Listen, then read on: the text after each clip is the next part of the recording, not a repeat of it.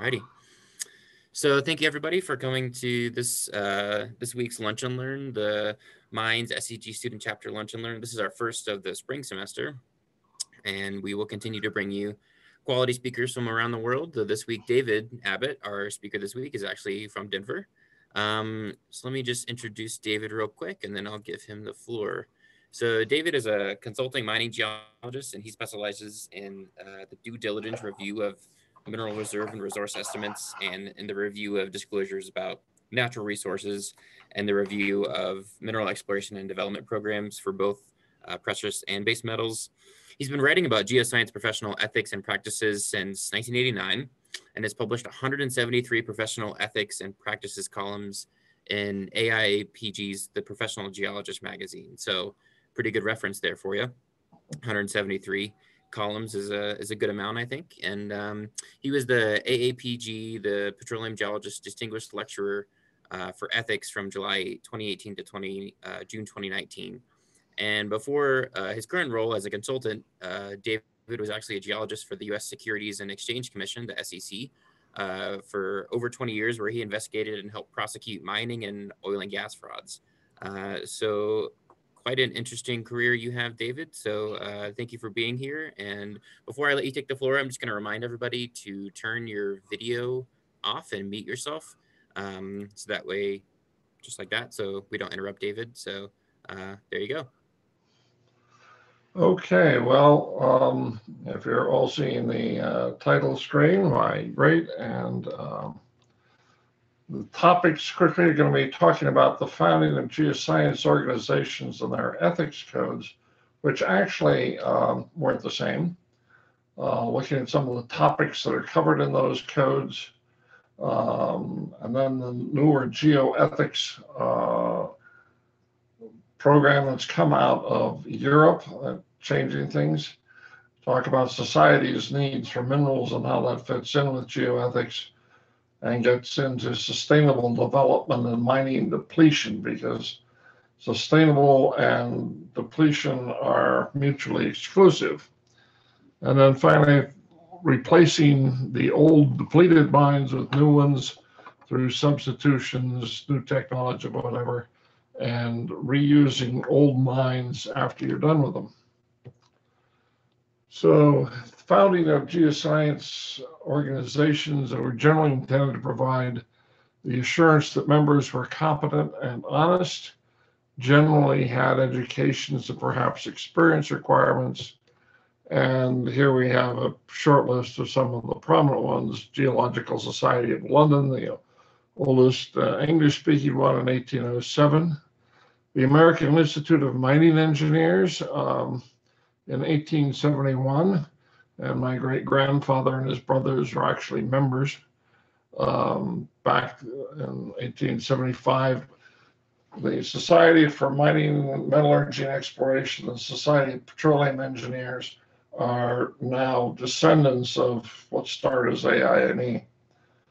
Geological Society of America started in 88, AAPG in 1907, Society of Economic Geologists in 1920.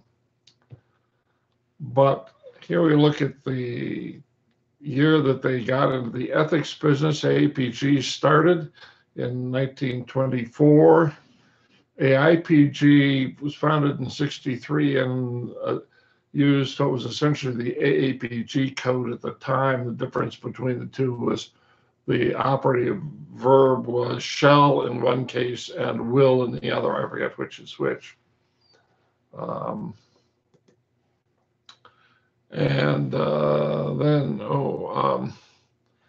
GSA finally got an ethics code in 2019, and the Society of Economic Geologists decided not to have an ethics code in 55 and 99. We'll talk about that in a minute.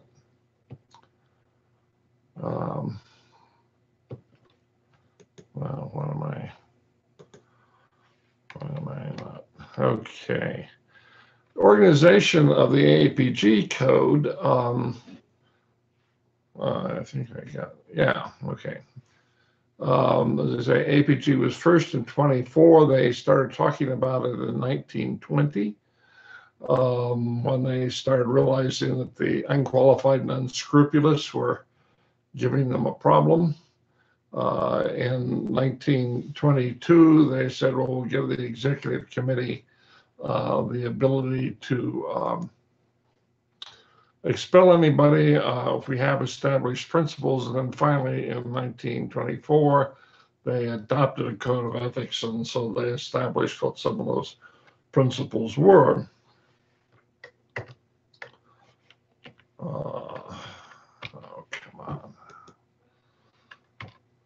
And so the organization of the thing they had was in the Constitution, article of general principles, another article on the relation of the geologist to the public and the profession, relation of the geologist to the employer, relation of one geologist to another, duty to the association. And each of these articles had a varying number of sections underneath them that talked about more about what these various articles related to. The SEG proceeded to not have a code of ethics. In 1954, which was after the first uranium boom got going, and they were looking at what they viewed as the complexity of professional ethics around the world.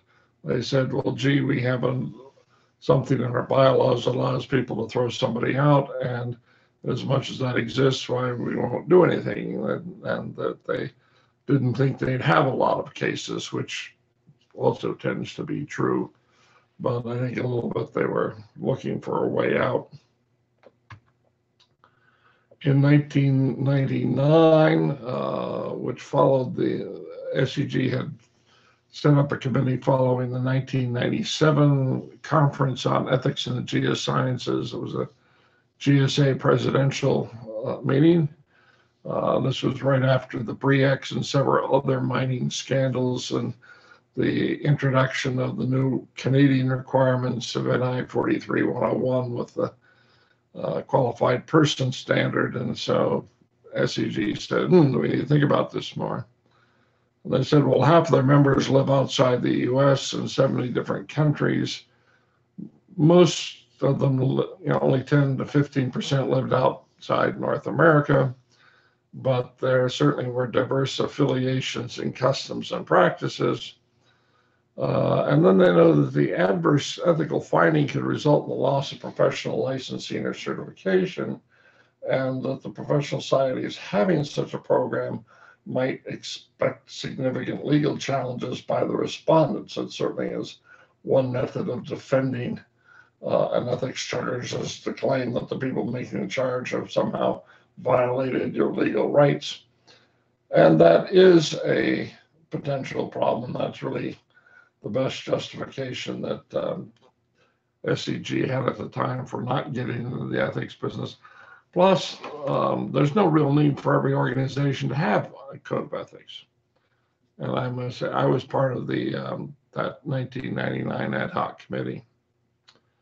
And as I know at the bottom there, because SEG is a member of the American Geosciences Institute, why the members are expected to follow the AGI guidelines for ethical professional conduct, the most recent version of which was published in 2019, and that's available on the AGI website. So let's look at some common features of geoscience ethics codes. And, not surprising thing, honesty is one of the real biggies. Professional competence, adherence to scientific methods, resolving conflicts, recognizing and resolving conflicts of interest, which really is perhaps the most common sort of ethical issue that comes up for most of us. Respecting one's calling, and then lifelong learning or continuing professional development. Less common, particularly the publishing issues and the American Geophysical Union, the Geological Society of London and GSA are very into the publishing business. They have published what some of their publishing ethical issues are, and it's appropriate for them to have them, but not necessarily everybody else. What AIPG has done when we've had the occasional publishing question come up, we've referred to the AGU's provisions as providing guidance. And then there are emerging issues. The harassment, discrimination, certainly coming out of the Me Too movement and other things. Lots of places. Dealing with live research subjects. Rocks are inanimate and unfeeling, but we're increasingly getting involved with projects that involve people, and our fellows in the biological sciences, medicine, and social sciences, their ethics codes have a lot of stuff on dealing with live people. And this is something I think that, at least in certain instances, the geosciences are going to start having to pay more attention to. Sustainable development we'll be discussing in a little more detail. And then global human welfare and the sustainable development is really part of that. And that's where the geoethics people come in. So the geoethics was born in 2012 in Europe and promoted in Brisbane with the International Association for Promoting Geoethics. And the definition is that geoethics consists of research and reflection on the values which underpin appropriate behaviors and practices wherever human activities interact with the Earth system. Geoethics deals with the ethical, social, and cultural implications of geoscience education, research and practice, and with the social role and responsibility of geoscientists in conducting their activities. So a broader thing than just looking strictly at geoscience practice and traditionally done. And the IAPG is supported by over 20 associated geoscience organizations, including the Association of Engineering and Environmental Geologists, AGI, AGU, European Federation of Geologists, and so on. Conspicuously absent are the big mining and petroleum societies, AIPG, Australasian Institute of Mining and Metallurgy, Canadian Institute of Mining, Metallurgy and Petroleum, Institute of Mining Metallurgy in Britain, SEG, SME, the South African Institute of Mining and Metallurgy. It's not that the mining industry is uninterested in dealing with things like social licensing, but somehow these other folks haven't felt that we belong in the club, and that's very unfortunate. Let's look at their basic fundamental values. First, honesty, integrity, transparency, certainly standard. Competence, including lifelong learning. Sharing knowledge at all levels is important. You communicate the results, and recognizing the limitations of probabilities and uncertainties, because there are a lot of things we don't know. Verifying the sources of our information and data and being objective, unbiased peer review, always debates about that. Working in the spirit of cooperation and reciprocity, and respecting natural processes and phenomena, and planning and implementing interventions in the environment that make sense. These are all pretty much standard principles, values. Here are the new ones, I will say, that where geoethics is expanding. Protecting geodiversity is an essential aspect of the development of biodiversity, cultural and social diversity. Enhancing geoheritage, the various scientific and cultural factors that have intrinsic social and economic values, strengthen a sense of people belonging to their environment.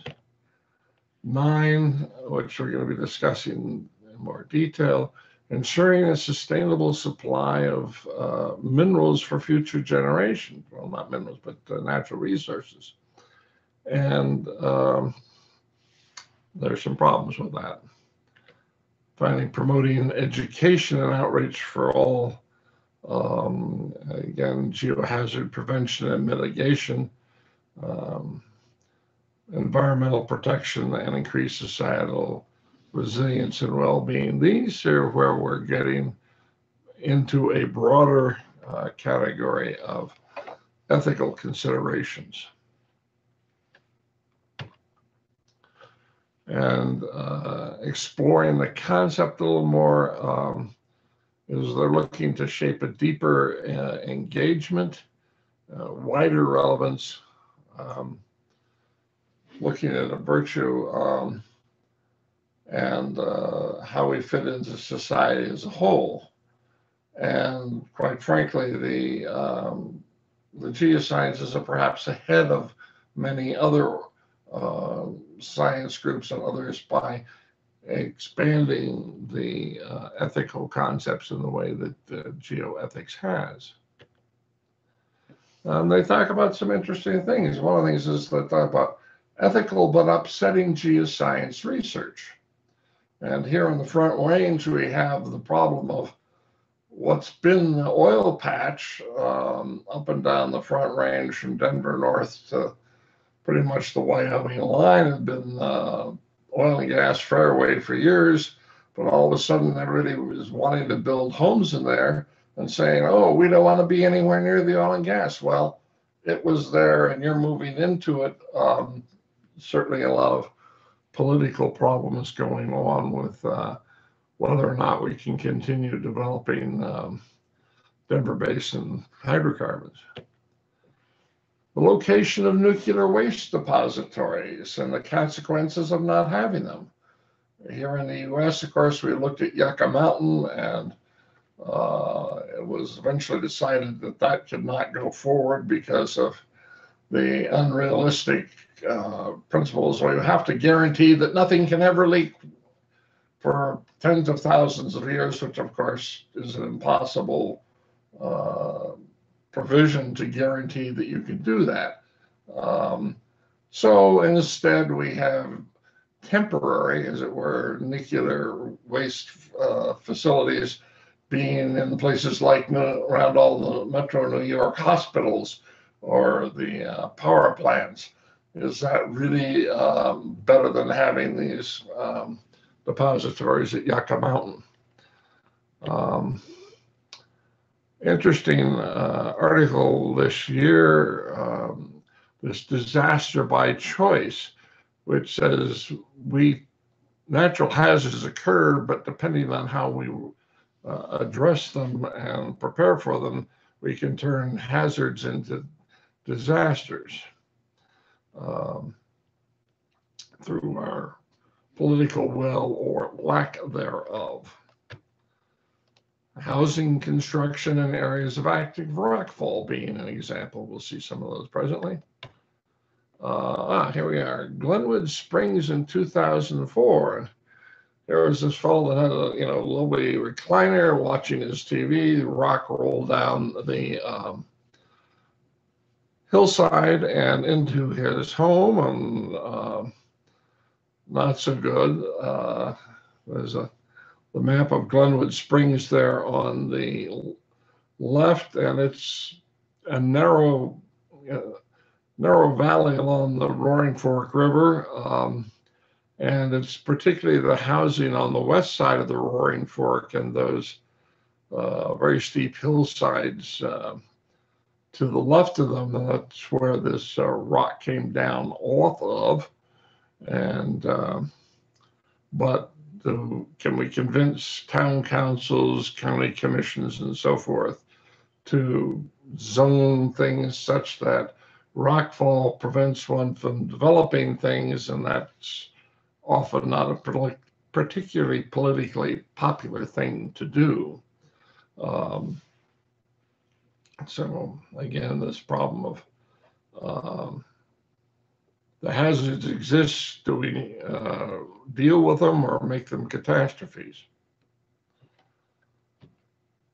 And then there was the L'Aquila earthquake in April of 2009.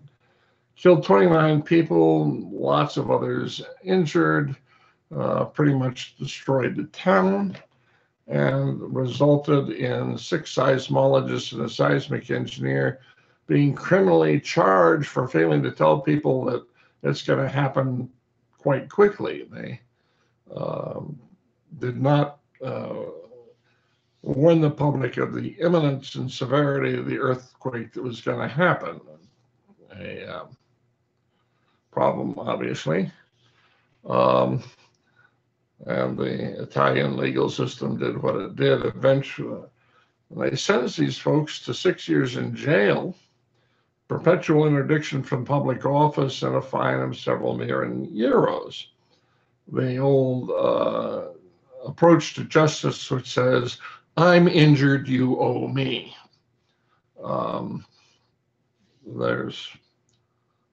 That can be a little bit overdone. Eventually, in November 14, the convictions were overturned, and the seismic engineer jail sentence was reduced essentially to time served. But this does show us some limits to what we ought to be doing as geoscientists. Namely, we should effectively communicate the probabilities of a geohazard, but we should not be the bookmakers. We're not the we are the bookmakers and say, what the odds are, but we should not tell people, yes, you should get out of Dodge now, or no, it'll be okay for a couple of weeks or whatever. We should not be placing the bets. That's what really got these folks in trouble in Italy. Then there's the geodiversity, and part of this is desecration of outcrops. And here we have this lovely hunk of layered basalt, I guess, it's had the thing drilled the heck out of.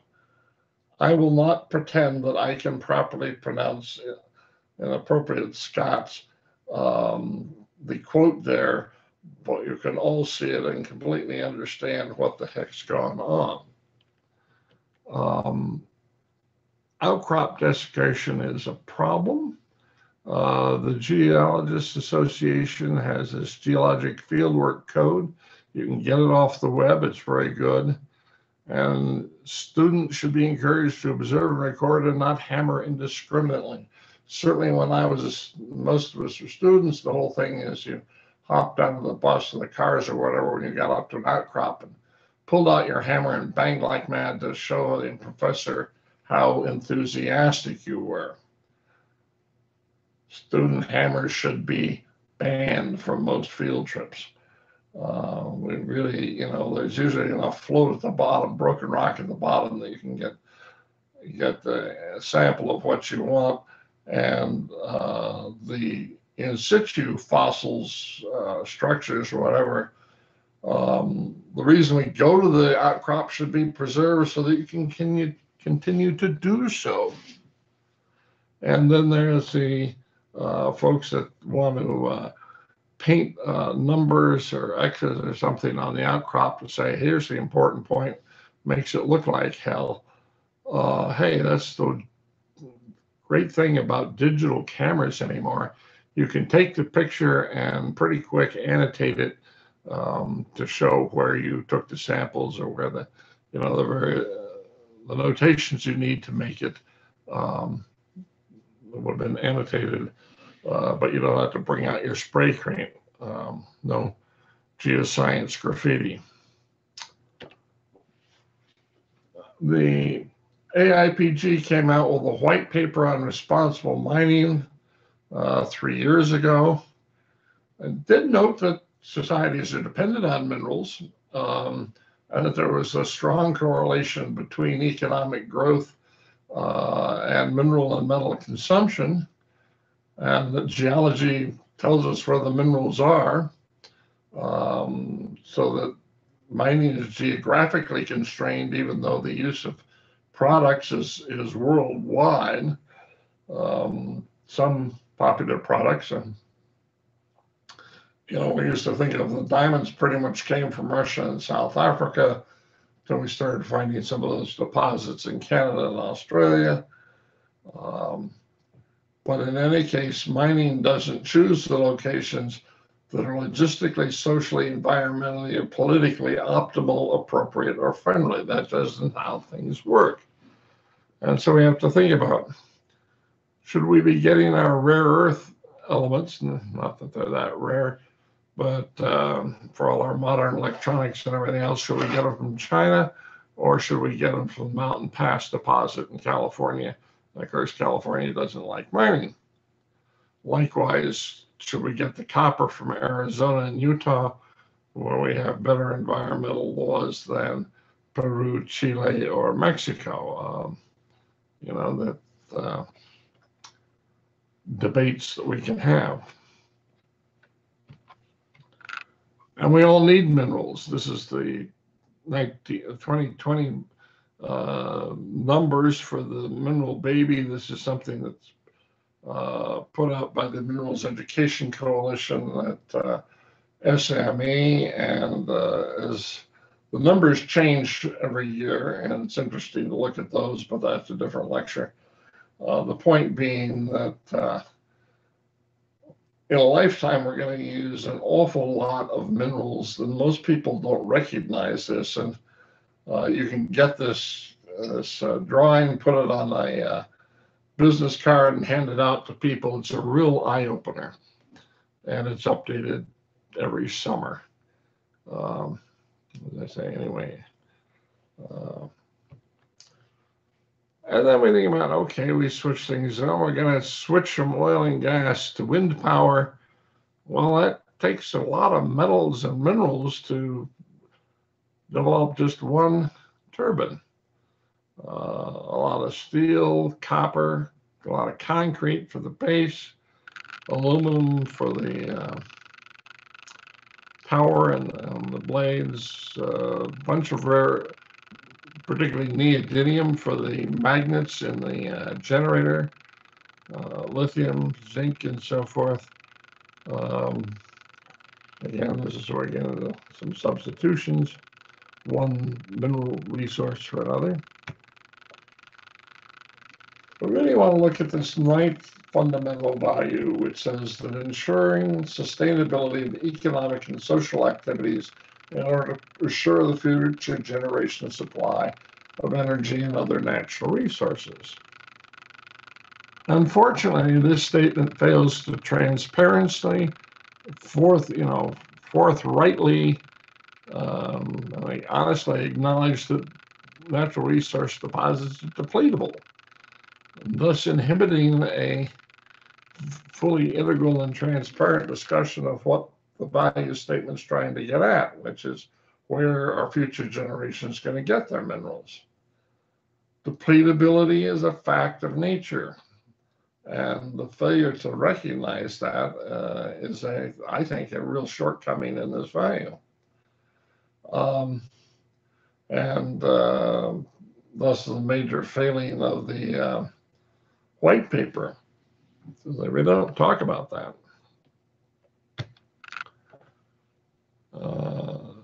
And part of it is, what does sustainable development really mean? And really the most widely quoted definition is from the Brundtland Commission of the UN in 1987, which says sustainable development is the one that meets the needs of the present without compromising the ability of future generations to meet their own needs. Thus, there are no limits on the life of a sustainable development as commonly used and understood. Problem is that individual natural resource deposits are limited in size and depletable, and their extraction is time limited. Or as Wessel pointed out a couple, 3 years ago, the production of mineral resources and fossil fuels would seem to be activities that cannot, by definition, be sustainable. But the extractive industries are providing necessary materials for society. You have to recognize what truth is before you can deal with the problem.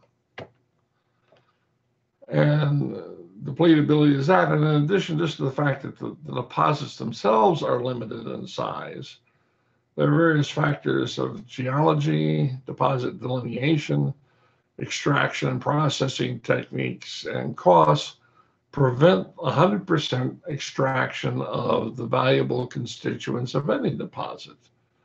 And this is true whether we're talking about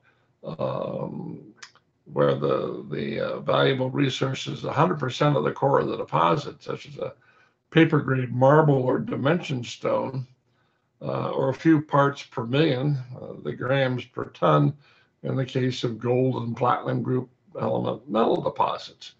You don't get 100%, even if you've got, big hunk of granite batholith that you're getting stone out of, joints and simply the wastage of cutting and so forth, you don't get 100% of the volume of the granite in terms of saleable countertops, headstones, whatever you're making out of it. And of course, that extraction, whichever it is going to have various negative environmental and social impacts and have to be balanced with maximizing resource recovery. If we're going to mine them, let's get as much as we can, but where is the balance? And so here we have, do we maximize recovery of the valuable constituents or minimize the social and environmental impacts from the deposit? A balance needs to be achieved, and how you go about that is a problem. You can have the various attempts that people really do work on of trying to get all the stakeholders to agree on how something should go forward, or do you have somebody that serves as the grand poobah, the Lord High everything else from the Mikado? Somebody decides.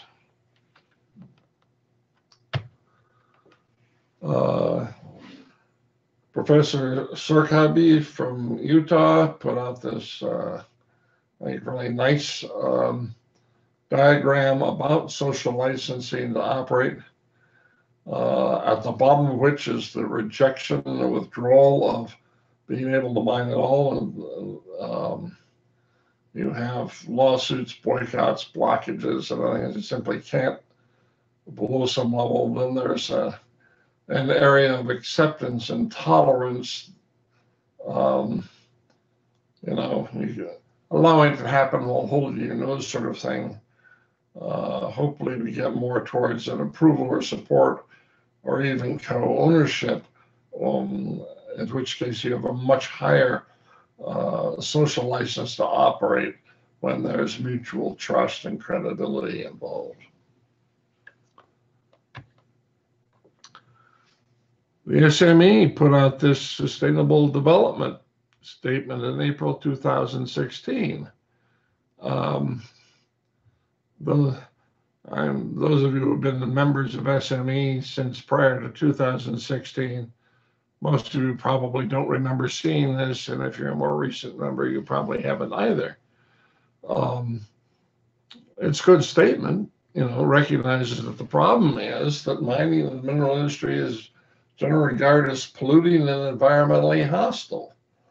The impression based on past mining practices, particularly during the 19th century, where smaller operations, little understanding of future impacts, and that's changed with the expansions of population, ease of travel, more appreciation of what the environmental impacts are, And mining in undeveloped countries or areas of indigenous populations, again, generated issues about the equitable distribution of profits. The contemporary mining industry is abundantly cognizant of these and is aggressively engaged in conducting operations in a safe and sustainable manner. Um, but we really need to, people want the minerals, and they've got to stop looking at the mining, the extractive industries as the bad guys, and work towards a common balance of what we're going to allow to provide for what society needs. Um, and that's a problem. So we have a best practices for responsible mining, which, things like identifying and engaging all relevant stakeholders, both local and regionally, nationally, the NGOs, conducting open, inclusive, and continuing dialogue, and all people need to be in this business of being open and willing to listen to what the other side is talking about. Looking for areas where there's reasonable alignment of values that can then help things along. Certainly want to minimize the environmental impacts, manage waste in efficient and safe ways, plans for closures and rehabilitation, again, to eliminate long-term impacts, improve health and safety. Those are things that the people in the extractive industries are quite in favor of. But again, this balance is an issue. And as I say, I think the geoethics statement as currently provided needs to be changed. So my suggestion is, with assuring supplies of resources for future generations requires recognition that individual natural resource deposits are depletable, and their identification, delineation, extraction, and processing have social and environmental consequences, whose mitigation must be balanced with maximizing the recovery of the valuable minerals needed by society from each deposit. And I think we can, by using the word natural resources, that includes the various fuels, and we don't need to include energy. Getting Green Done, a very interesting book by Auden Schindler, who is the Vice President for Environment and Sustainability for Aspen Ski Corp. And he says the great flaw in the sustainable business is the few people are willing to admit that achieving sustainability is difficult, can be impossible, particularly without big changes in the way the current world operates. And the book is testified to the fact that the sustainable business movement doesn't glide along the rails. It's messy, it's dirty, it has various starts and stops. So again, I commend the book to you. And finding new replies to replace the depleted ones. Well, there are problems with that, and as Grennan and Clifford point out, two of the principal exploration tend to be ignored. First is the high risk. They're noting at the time the exploration success in Ireland, where they're from, was 5,000 to 1. And most people simply, especially those in government or even in academia, can't understand why anyone would undertake such risks, and why there are special sections within the stock exchanges for such high-risk companies as mining exploration groups. And secondly, having succeeded in finding a valuable deposit, the extent of regulatory obstacles put in the way of development is enormous and costly. But the environmental lobby has effectively captured the administrative system. There is not perhaps the balance that there ought to be.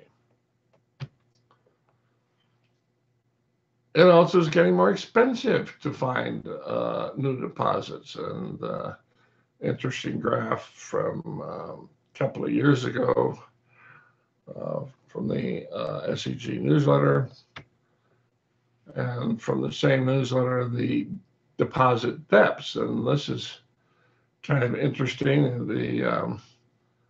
The red dots for South African gold are obviously an outlier from the other gold deposits and base metal deposits. It's not surprising that gold can go deeper. And again, it's a function of the grade of the deposit and so forth, as to how deep you can go, grade and size. And here we have more recently, from 2 years ago now, a little over a year, I should say, because it was in the December newsletter, the depths to moderate and giant sized base metal deposits, either greenfield or brownfield deposits.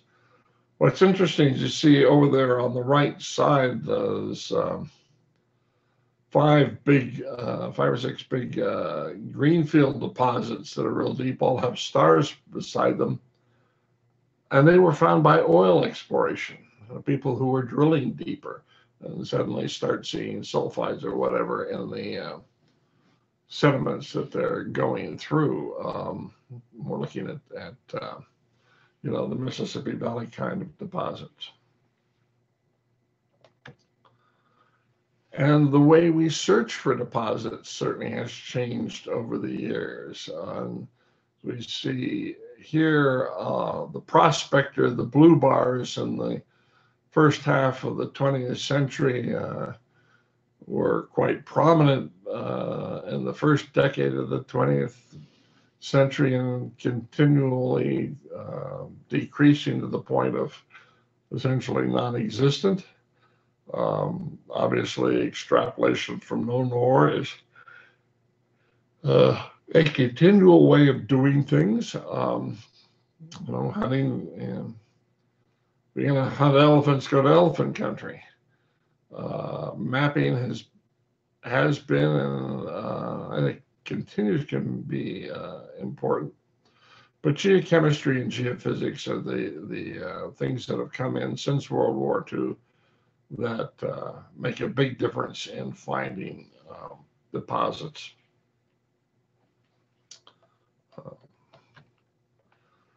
And alternatives and substitutes. Lead oxide used to be the primary white pigment in paint and everything. And apparently it was sweet. Having never chewed on it, but talk about kids chewing on windowsills and so forth. That I had a sister who did it. Then we got rid of lead in paint, so now we use titanium oxide as our white pigment. And you look at all kinds of things why I have titanium oxide in the ingredients. We get it from ilmenite. And then the relative percentages of platinum and palladium in catalytic converters changes from year to year, because the automakers want to use the cheaper of the two metals. And so here we have the prices since January of '94 up until January of this year of palladium and platinum. And for the 21st century, why platinum has been usually the dramatically higher cost metal, all of a sudden in the last 3 or 4 years, price of palladium's gone through the roof. Platinum, while it's still expensive, is a lot cheaper, half the price. And so this makes a difference in what the mix of platinum and palladium the catalytic converters are every year. That changes from manufacturer to manufacturer and year to year as to what those ratios are.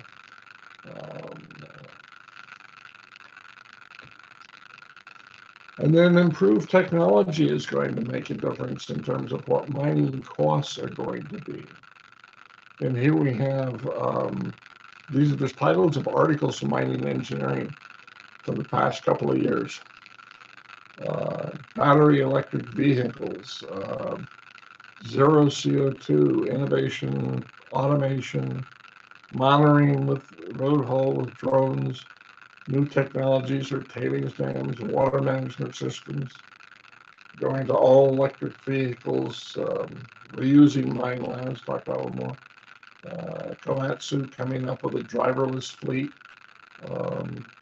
These all are going to be making differences. And as we go underground, by the amount of time it takes for personnel to go from the surface to the working faces increases as the mines get deeper laterally or further away vertically. There's just that travel time in there where to the extent that you have a mining fleet that can be operated from the surface remotely, it can make a big difference in what the cost might be. And then what do we do with the mines after post-mining use? Now, there's a picture of a lovely little recreational area. You know, it's park, got some tennis courts. It's got a nice beach, a little nice pond for canoeing and sailing. And this is down in Georgia. This is an old kaolin pit. Now we have a very nice place. Couple of pictures from the Denver area. You know, nobody wants to live near an active standing gravel quarry. You know, they're dusty and noisy and so on. But once they're through and they can become ponds, all of a sudden, nice backdrops to golf courses or to gated communities. The picture on the left is between just south of Highway 58 and west of I-70, east of Golden. On the right is the South Platte, just north of E470 and the Chatfield Dam. And so here we have all these former gravel pits that now, they're nice little lakes, and that's wonderful. And these nice little lakes actually can be used for water storage and are being used for water storage. Those of you who have been around the Front Range for a while remember all the debates over the Two Forks Dam that was denied, and we are now using all the gravel pits along the South Platte, as we see in the right-hand picture. Was former gravel pits there in north of Commerce City and Derby, and these are actually being used as water storage, and the water in them being pumped back up into the southeast metro area where they depended on the Denver Arapahoe water aquifer, which is going down, and they need a accessibility to the riparian water sources along the river. On the left is the Morrison aggregate quarry there, south of the town of Morrison. And at the top, I notice that part of the pit has been filled in with the lake. Morrison is not gotten any bigger over the years because Morrison doesn't have any water storage facilities. And suddenly now this aggregate quarry is beginning to provide a facility where Morrison can store water, and maybe the size of the town of Morrison can increase. Whether you think that's a good or bad thing is something else. Of course, the fun thing about this quarry is that they've landscaped the upper benches, and so although you can see it quite clearly from Hampton, even over in East Denver, most people don't know what they're looking at. You know, they don't recognize that there's a pit around somewhere coming down Floyd Hill on I-70 and looking at the Fry Brothers quarry. This is Breckenridge, and Breckenridge really started out as a gold dredging area, and along the Blue River, which extends from the top to the bottom of the picture on the left side there, all that tan area is actually the old dredge tailings. And down to the south in the town of Breckenridge, while they've all been reclaimed for parking lots and strip malls, and even the airport, I think, got put in there. So the dredges went all the way up through town, but the tailings have been reclaimed, except at the north end there along the Blue River. Then along the top of the right-hand side is the Swan River. Again, the dredge tailings have been refurbished on the downstream, and it's only where you get up on the further east on the right, you see that tan strip that are the unreclaimed dredge tailings. And then finally down on the bottom is French Gulch. Again, dredges went up there, and it's on the east side where you see the tan dredge tailings in there. And of course, the other thing one can ask about the Breckenridge district is there are a whole bunch of mines in here, and would it be possible to use some of them as pump storage hydroelectric facilities? Is the potential there for, we have the appropriate vertical distance and storage capacities? I don't know, but it's a question that perhaps could be asked in some of our mountain mining towns, because pump storage can be a very effective means of providing for peak load electric generation. And old mines can be used for other things. Mushroom mines. Those of you who drive over to Grand Junction knows that just east of Palisade there at the back is the Cameo power plant. And the Cameo coal mine was on the south side of the river, right off the freeway. It's closed now, and now it's a mushroom farm. You know, what do you need to grow mushrooms? Dark and damp. And coal mines are dark and damp. And so various people are figuring out that some of these old mines can be great sources of agricultural use. And then they also can be, here we have some of the limestone quarries in Kansas or Illinois, immense underground quarries, caverns that make lovely places for storing stuff. Underground, it doesn't get rained on, and again, the environment's very consistent. Salt mine there in Hutchinson, Kansas, beloved of the film industry for the preservation of film negatives and paper film. Salt mines have incredibly low humidity. So again, what was a mine now can have alternative uses.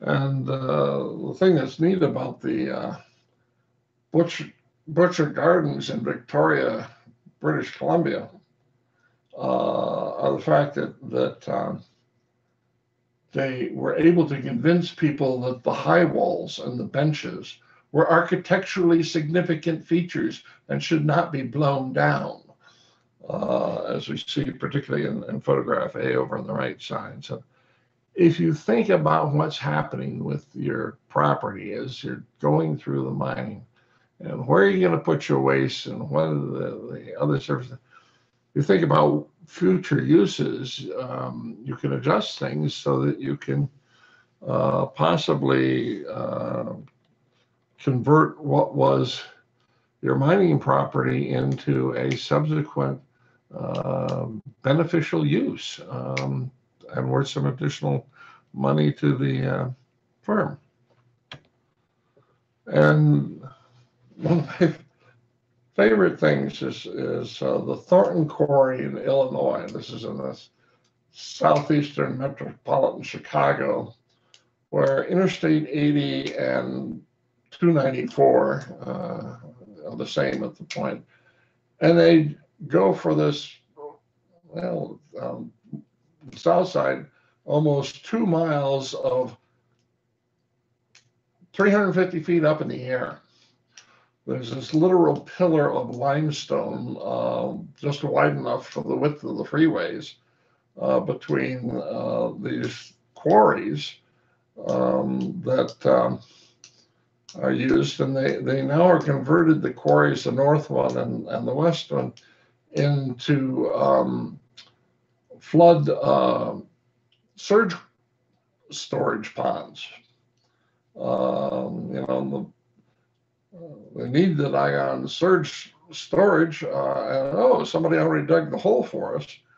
And a cousin of mine is a civil engineer in Illinois, says the neat thing about the Thornton Quarry, it's the only limestone quarry in the area that doesn't have any flint in it. And so they can use the cement made from this, the lime in these quarries, doesn't have any of the silicon reactions that can cause the degradation of concrete as life goes on.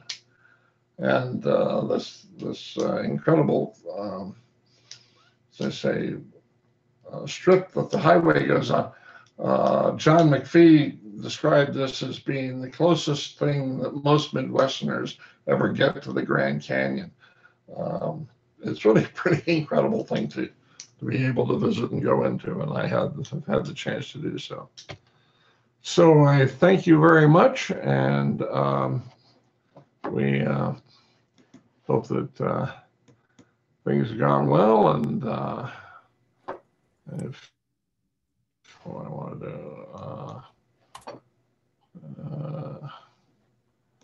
stop the sharing, and we go back to seeing what individuals, and have some chance to talk with everybody. Yeah, thank you, David. If there's any questions by anybody, feel free to unmute yourself and go ahead and ask.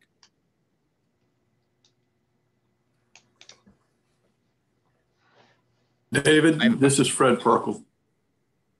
Yeah, Fred. In the Southeast, with our old mines, some of our old mines, we go into the areas where you may have slimes and you can't build on it or anything, or you have quarries and you have ponds, and people say, we don't want to use those for water resources because of the evaporation rate. We have found putting solar panels floating them on the water allows you to generate electricity either for the mining company or to sell back into the grid. And this is becoming quite popular with some of the mining companies in the Southeast. I don't know if that would make a heck of a lot of sense. Those ponds I was showing the picture of on the South Platte are not very deep. There's a tremendous evapotranspiration problem with those. So that idea of putting the solar farms on top of that's a great one. Thank you, Fred. Yeah, the company I'm with, that's what we do. So I'm familiar with some of them.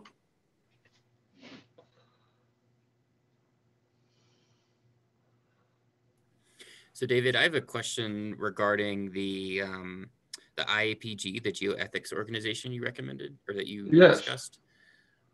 Why exactly do you think that organizations like AAPG or SEG haven't joined? Do you think it's the specific language, like specifically the point that you wanted to amend, or do you think they just haven't, or do you just think they don't need to join at the moment?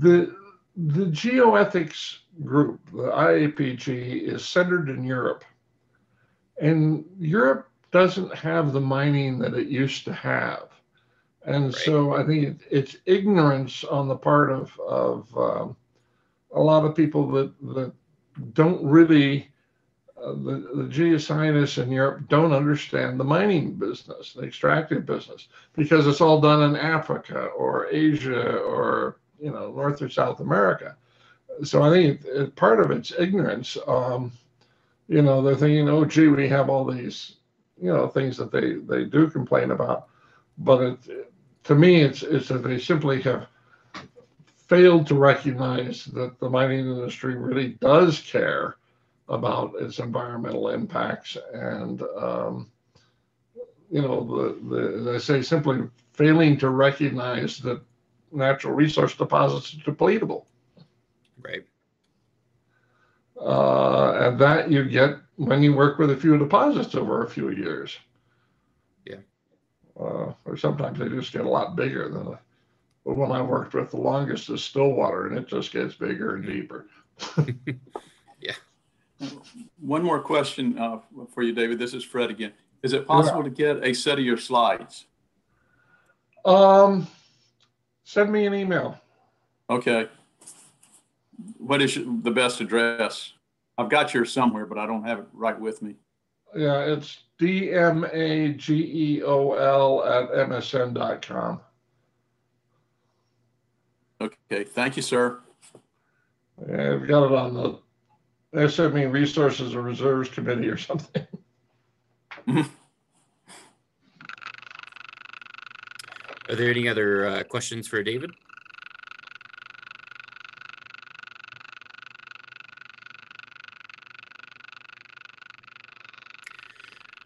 Well, if not, thank you again, David, for your talk.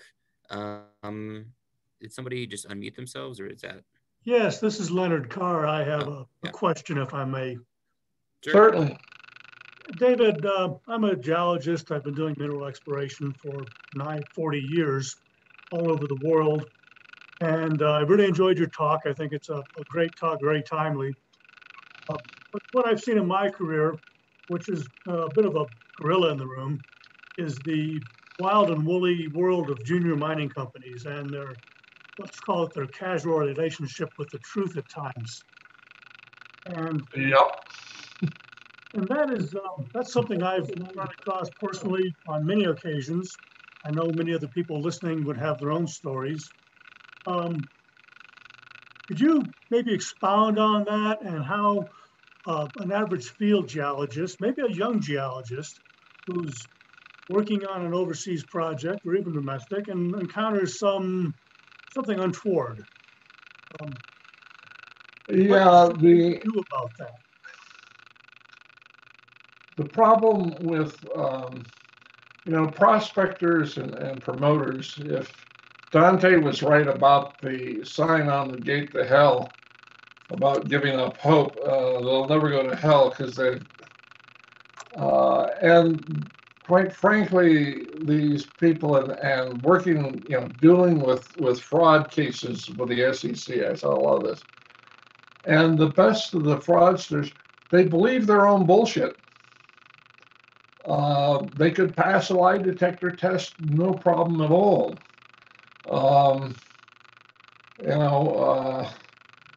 Sort of like Mr. Trump, who can't believe that the votes are legitimate. One of the other problems that I've seen is that those of us who are in the legitimate mining industry and are used to people telling the truth, periodically get surprised when one of these people comes in and starts spinning a tale, because we just haven't seen it. The other problem is that even if you think that there might be something fishy going on, how can you prove it? There were certainly people who were beginning to worry a lot about what Bre-X was claiming to have in late '96, but they were not in a position to have any hard information to prove that it was indeed the fraud, the salting job that was going on. And one of the problems that those of us that are trying to, when we come across these people, is being able to demonstrate to the securities people and so forth, whose job it is to prosecute such things, that yeah, this really is a bad things are going on, and willing to let the people know and provide expertise to them, and a basis for saying, yeah, that these claims are unfounded. It's you know, it's not easy, but it's been going on for a long, long time.